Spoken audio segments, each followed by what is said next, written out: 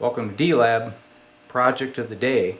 So we're going to convert this blackface Fender Princeton into a 40-watt amp. We're going to kind of put the D-Lab Mesa Boogie touch on this thing. Now don't have a heart attack. This thing is not original, okay? That's why we decided to do it, because I understand what these amps are actually worth, okay? But this is what the owner wants. So we're going to convert a Princeton into a Kingston. Let me show you how to do it. So what does the conversion consist of?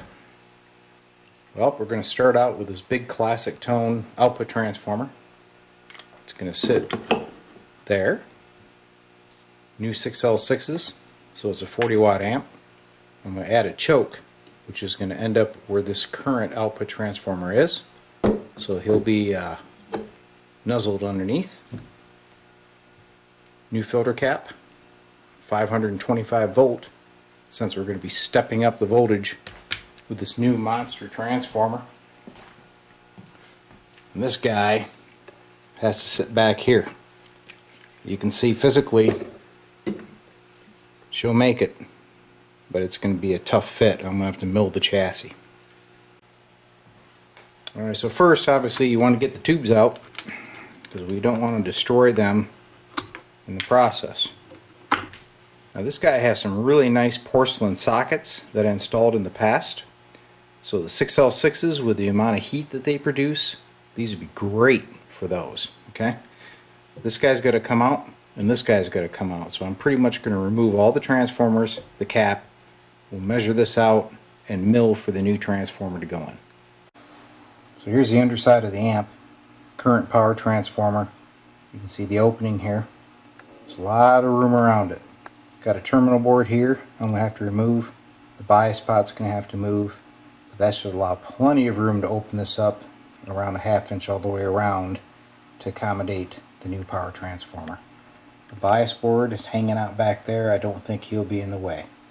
So let's get these transformers removed and start doing layout. So here we are on the mill. Got the pattern laid out. Transformers, tubes, all that are out of the way. So let's make a hole.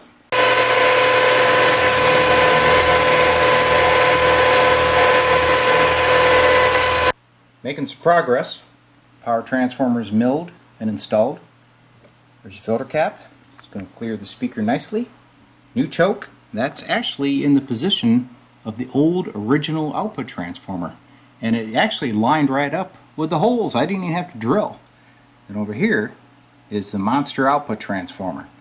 So we're going to get that in position next, get it bolted down, and the wiring process will begin. So here she is powered up. You can see my new screen resistors. Everything else pretty much stayed stock. I'm coming into it with an audio generator, into a dummy load on the scope. There's the output. Super powerful, super clean. So next step, let's get the player over here and see if he's happy with it.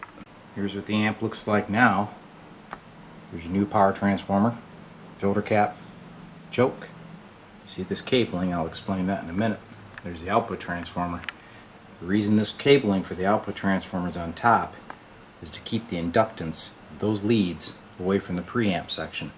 If you were to drill and mount it underneath, it'd be a feedback monster. It'd be uncontrollable. So that's why I do that. Here we have the newest project. This is the Fender Princeton turned into the Kingston, we're going to call it. This is, we're taking the Princeton's power transformer and output transformer and upgrading them basically to a Vibroverb, doubling the wattage. We're putting in 6L6s in place of the 6V6s, and Terry added a choke to quiet it.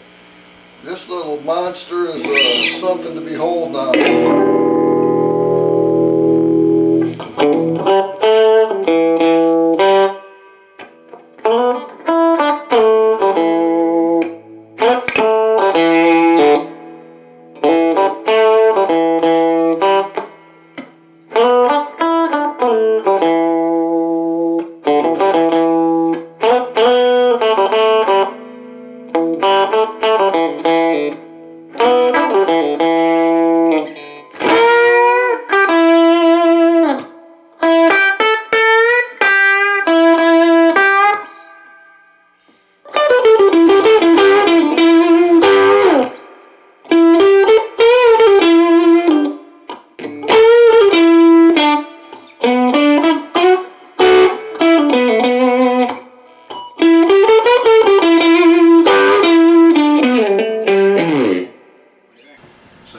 backside, 6L6s, all happy, smelling nice and hot, just the way Tony likes it, huh? Want to hear them burn.